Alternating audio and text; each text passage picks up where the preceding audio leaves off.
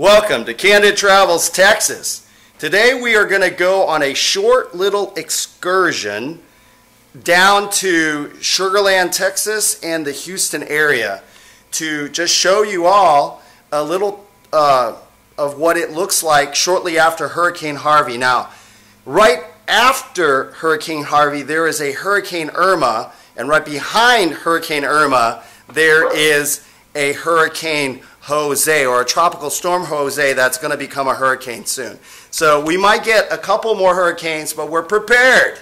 We are tactically prepared.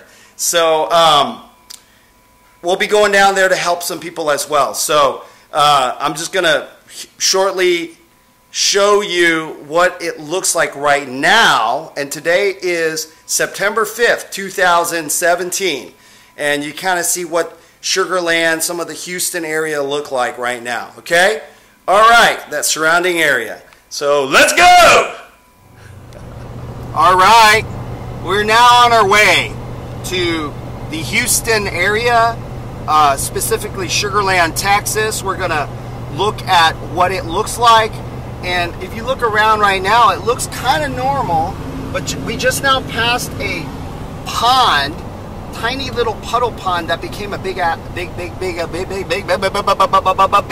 lake. Okay, so a couple of tactical tips. Once again, is when we have had gas outages. So if any of you guys are struggling with that, a trick is every time you see a gas station that has gasoline, no matter how full your tank is, let's say it's at the full mark, you want to put more gas in there until you can't put no more in. I know they say don't top off for your tank.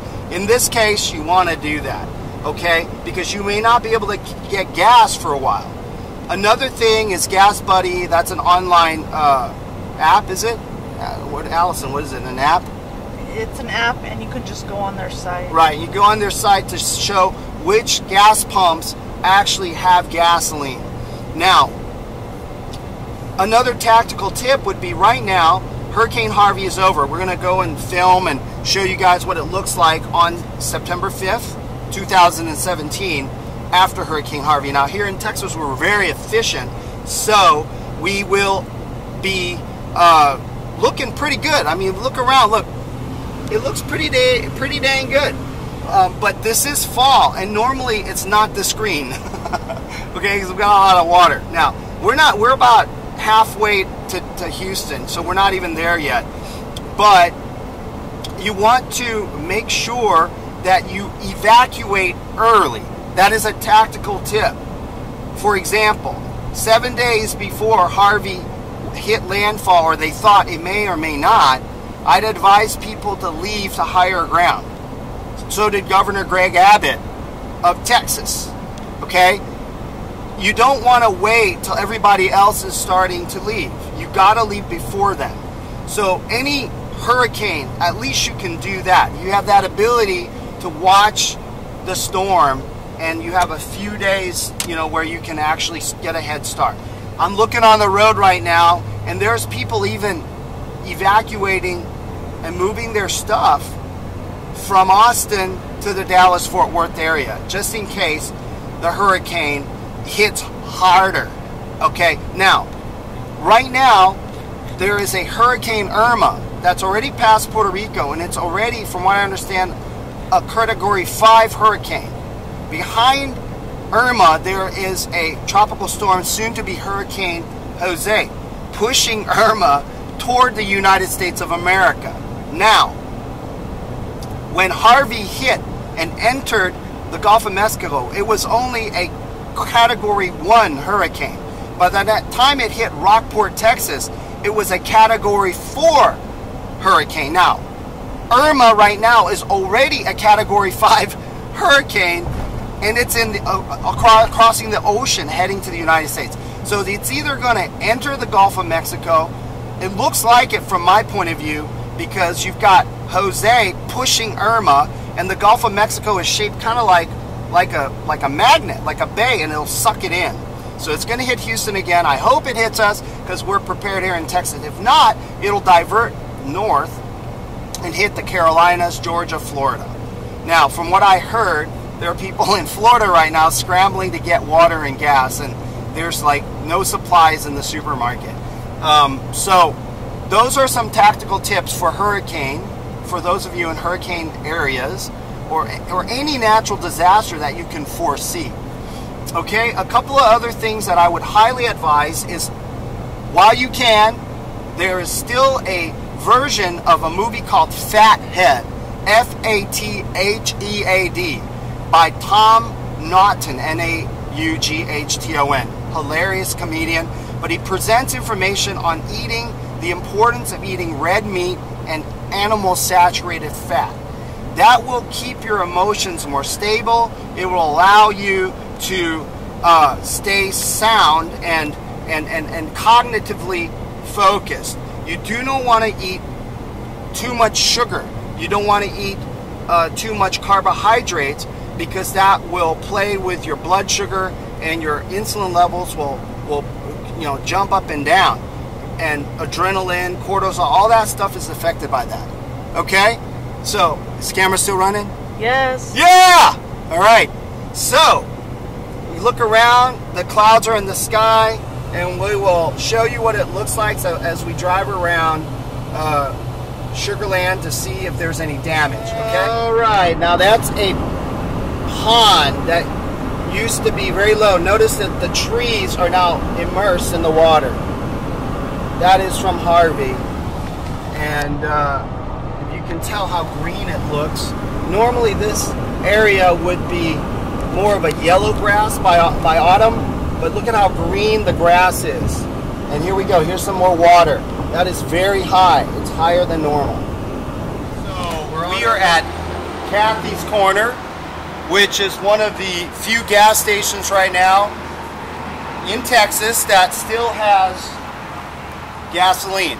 All, 87, 80, 89, 93, all kinds of gas. The prices are pretty good. So they never ran out of gas. So another tactical tip, especially if you're in Texas, you can get Topo Chico.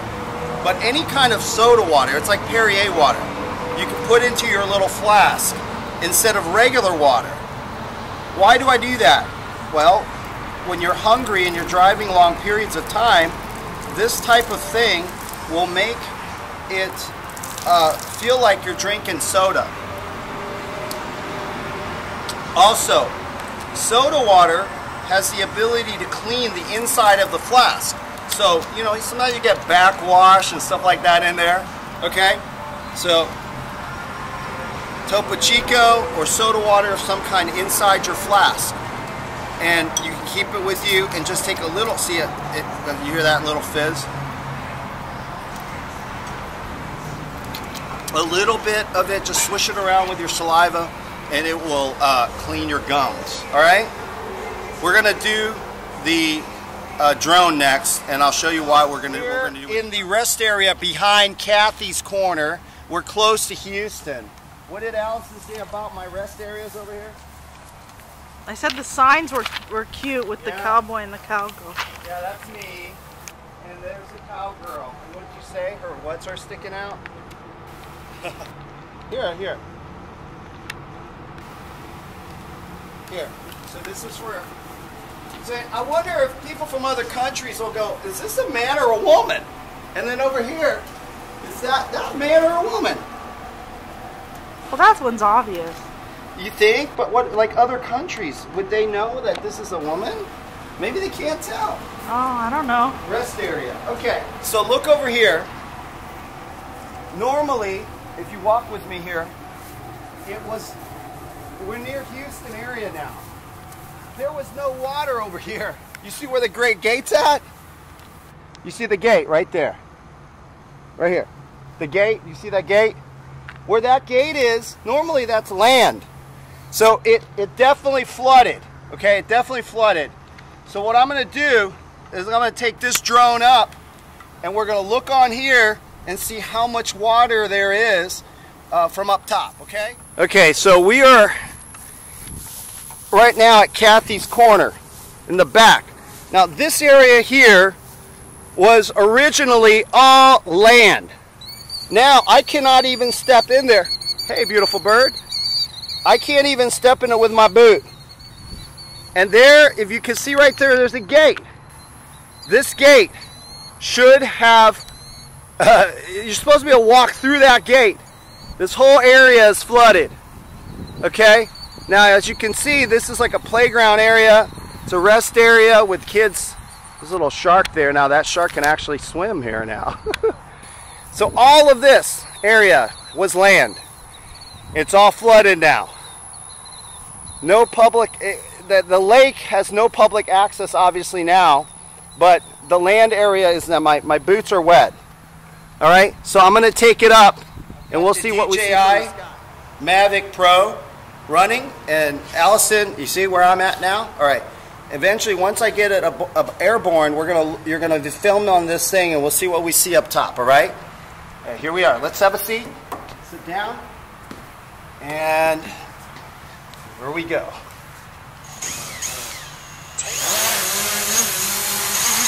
Here we go. Okay, now you can look up there. Now I'm gonna, forgot, it's been a while. Okay, so I'm gonna look downward. Now you can see. Okay, we're gonna go up. Okay, look at the water. So let's hit record. All right, look at the amount of flooding there is. I'm gonna funnel it down. So as you can see, right here, where the fence is, there normally shouldn't be any water, but you see all that water? Right here. Where is it now? Okay. Because we go up higher, higher, higher, higher. You're going to see the amount of water flooding there is from, okay, let me turn it. Okay, down this way. You see all that, there's flooding this way. Now look, I'm going to go to the trees. You see the tree? I'm going toward the trees now. I'm going to go down. As you can see, we're going down, and I'm going to show you at the level of the trees. Now notice the tree line. Can you see that, Allison? Yes. Okay. Normally, the trees, look at the bottom of the tree of the canopy. Can you see it? It's underwater, is it not? You see it? There it is. You see how the leaves are touching the water? Do you see that? Normally this area would be above water. So this is what Hurricane Harvey has done. Note how close I'm getting to the trees. Look at that. You see how the trees are underwater? You see that? You see it? Should I get? Can I get a little closer without losing it? And I will turn around. You see that? Here we go. Look at that tree.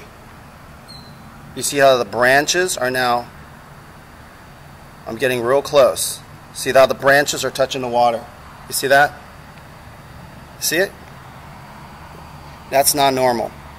So I just wanted to show you, I could not even walk through there right now, so I have to use the drone in order to, now I'm gonna take it up high before I get trapped. Point downward. Take it straight up. Take it straight up. Bam, bam, bam, bam, bam. You see that? See that flooding? And so this is a good little tactical tool. Let's say if you have no communication, you can use this if you're driving around to see if some highways are flooded or whatsoever. Right. Now I'm going to take it up and we'll look a bird's eye view, a 360. Look at the flooding. You see that? There's puddles. This is normally just land. You see where that is? There's flooding. Now the highways are clear finally, but look over here. There's flooding there too. Let me go up a little higher. As you go higher, you're going to see more and more flooding toward the south. You're going to see more and more flooding this way. There you go. See those two big, it looks like a puddle, but those are actually large things that are lakes. They're the size of lakes. Okay? All right, baby. Look at that. And if you look upward, I'm going to go up this way. We're going to be driving in this direction to where the flooding is, and there's martial law curfew declared right now in Houston and some of the surrounding areas. But you see these two patches of huge, it doesn't look big, but look at the size of the cars. So that is like a new lake that didn't exist before. All right, so let's hit home. I'm going to have a return home, automatically return home. And when I see it in front of me, we're at 80% battery, so I'm going to save it for later in case we get trapped and we need to use this to look for highways and roads. Sometimes there'll be trees that are downed in front of certain roads, back roads, and then you can use this to research. There it is. You see it? I see it in view now, and I can highlight it back.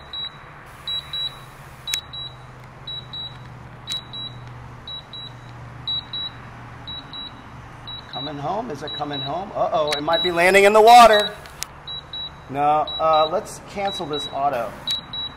Cancel auto landing. All right, so let me bring this thing back, and I'll show you that I'm going to land it right on the table. Are you filming? Mm-hmm. All right, so this is not easy flying. It's very precision flying. I'm going to try to land it right on the garbage can. Not that it's a piece of garbage, or let me see where I can land it.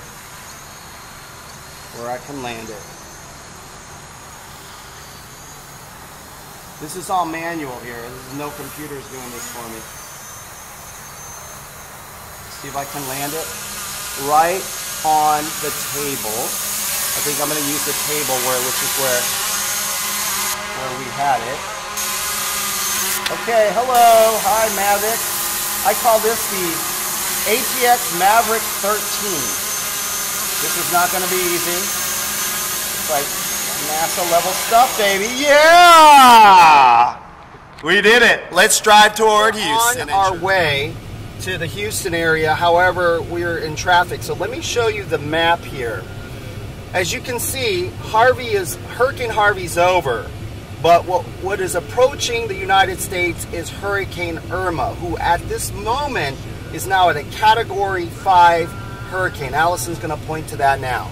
Where is it? There's Irma. So now, as you can see, behind Irma, she's going to point to the one behind Irma, is the Hurricane Jose. That's going to growing bigger as we speak. Now, if you notice on the left, Allison will point, where the Gulf of Mexico is where we are here in Texas. You see where we are in Texas? There we go. All right. We are like a magnet. It's shaped like a U. And we, here in Texas, naturally, like a magnet, will suck hurricanes into that Gulf of Mexico area, and the hurricane will grow in power, and it slams into us. Growing up here in Texas, we had hurricanes every summer. But this is the first time that I know of in my entire life where the oil refineries are down and broken to where we are having trouble getting gasoline. So, as you can see, it will either go north. Okay, Allison, you want to point north? Just whatever I say, you can kind of direct so they can see it. I'm driving the truck right now. It will go north and hit Florida, Georgia, the Carolinas, etc. Or it will get sucked into the Gulf of Mexico and slam into Houston again. Either way, we don't know. But it will make landfall in a few days. And the weatherman doesn't know either. He might say, oh, it's probably going to hit Florida. We don't know. We just got to wait. Now look ahead. My traffic is freeing up. So I'm headed south into the danger zone. Look on the other side. That is a traffic jam of people evacuating where we're going. So we probably won't get any light because we've been on the freeway stuck for quite a while. But look at how many people are evacuating already. And it is only, what, is it Tuesday? Yes. It's Tuesday. Now, we're headed south. And they're going north. You can film me. Here we go. So we're headed south toward the danger zone. And look, right over there. That's north. they're heading to where we came from, which is the Austin, Texas area. And we're trying to advise friends and family to come either to Austin, and those of us in Austin, if Hurricane Irma hits, she will hit at a Category 5 or higher in Texas. We will have to evacuate to my cousin Paul's in the Dallas-Fort Worth area, which is further north. All right, so look straight ahead. Very good work, Allison. Notice we just had a little rainfall still. The skies are not blue here in Texas. Notice earlier we were actually closer to Austin. It was nice and sunny when we flew the drone. And we are now approaching, we are actually in the Houston and surrounding area right now. So I believe Memorial still has a martial law curfew, but most of the Houston area is lifted except for the flood zones. All right. Oh, here's some rain. You see that rain coming? More rain a-coming. All right, so thanks for watching Candid Travels Texas. Remember the tactical tips. Be prepared. Eat lots of iron-rich red meat and saturated fats, and it's actually good for you. Watch the documentary FatHead, F-A-T-H-E-A-D. There's 8 videos. Oh, look, more rain. So we will go now. We are losing light, so thanks again. And if you need prayer or help, leave a message underneath here at our YouTube channel at Candid Travels Texas.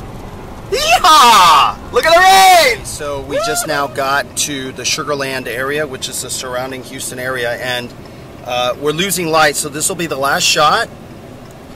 You can see the water here out the window, and this is post-Hurricane Harvey. It's receded a little bit. The roads are at least open, but look at the level of the water by that little pier dock area. It's normally way lower, and you can just kind of see how much water there is where the bridge is.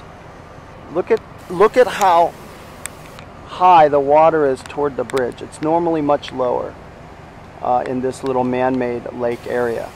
All right, so thanks a lot for watching. I just wanted to let you all see the amount of water here. Candid Travels Texas. And even now, if you look in the sky, it's gray. There's still rainfall. So whether Hurricane Irma hits us here in South Texas or not, there is a tremendous amount of flooding. So once again, take everything you need to be safe. All right? Thanks again for watching, and contact us for prayer or any additional stuff. Allison just noticed this. What did you say? You can tell that the street had some flooding. Right. You see, how? Because you can see the line on the side there by the curb. The dirt. And the dirt, and you can see the middle. It's all right. Right. All right. So thanks again for watching. We are going to go and help some people and try to get back to Austin, Texas. Hopefully not too long. All right. Okay. So one last thing. We are at the Shell station in Sugarland, Texas, which is in the Houston surrounding area, and we're actually higher up in elevation than a lot of the lower parts. So as you can see, there is no gasoline here. It's out of service. There has not been gas here, and Gas Buddy was accurate in saying there's no gasoline. All right. Once again, thank you for joining us, and contact us for prayer or for any help. Let us know how we can help.